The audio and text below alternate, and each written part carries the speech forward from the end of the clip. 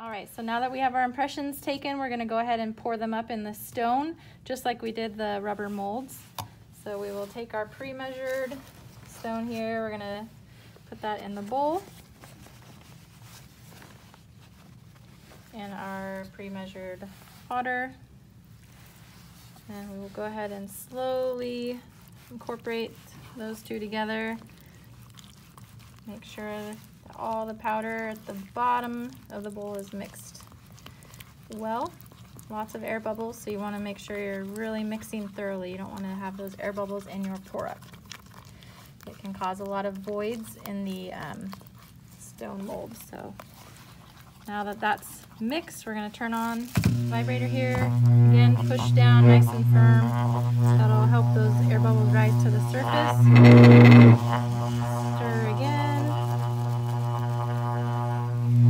Alright, now we're going to take our impression. This is the maxillary, the upper one, and you're going to hold it by the handle. Again, take a small increment of the stone, start in the very back, in the molar, and again you're just going to guide the stone into each of the teeth all the way around, nice and slow. Add a little extra, that way you know that each tooth is covered and there's not going to be any bubbles. Then we're going to do that same thing, start in the same corner, do the same pattern all the way around. If you see air bubbles, you can just pop those with your spatula here. Another increment, we're going to do that same thing until it's mostly full all the way up to the edge of the impression. And then you can turn off the vibrator here. We're going to set this on our tile, and you can see we still have quite a bit of stone in the bowl. It's still a little runny, so what you might want to do is let it set, if you need to, for a minute or two, and then we're going to stack the rest of the stone on top of that so we can have a nice base. Okay, so this is set for a couple minutes here, so it's a little bit thicker. The reason is because once you start stacking your excess material, if it's too runny, it's just going to fall off the back of your impression and it won't be able to stack to give you your base. So now that it's a little bit thicker and it's set, you're just going to dollop your excess material right in the center. And then we're going to smooth it out so it's even all the way around. So you just kind of push it to the back just lightly. The more you mess with it with your spatula, it's going to make it run down the sides. So you just need small increments if you need to add a little extra. You have plenty in the bowl here. The goal is to get at least 1 inch of a base. So that's why. And you want it to be nice and flat. You don't want a big inverted base. You want to keep it nice and flat, parallel with your tile or the counter. Take the last of it here.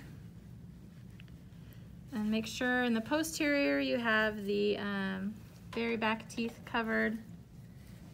You're not missing those. And then you can kind of take your spatula and smooth that out. Again, make sure it's nice and flat, not uneven or too lumpy. So there we go. We'll let that set for about 45 minutes. Mandibular, the lower impression, so we have it nice and mixed up. We're going to set it on here just to make sure there's no air bubbles before we put it in the impression. Alright, so you're going to take your impression, hold it by the handle. Same idea, take a small increment, start in the very posterior. And you're just going to slowly guide the stone past the lower anterior.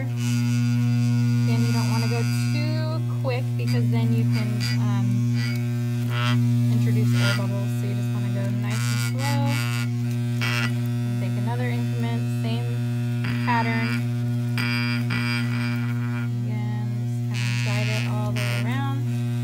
That's okay if it goes off the back. Alright.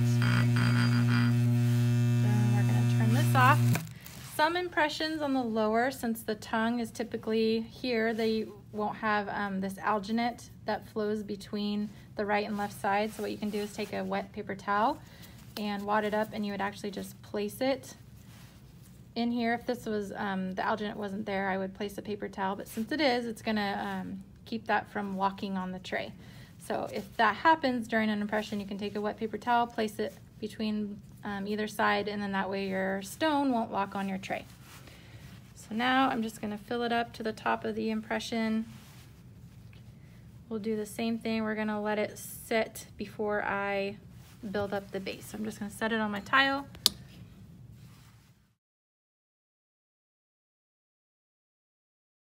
All right, so we've let the stone set up a little bit, but still workable. So we're just gonna add it to our impression here to build the base. Again, stack right in the center, and then you can mold it and form it where you need to help guide it to the posterior. Make sure it comes all the way back there. You don't want it to be at an angle, so you're gonna smooth that out just a little bit.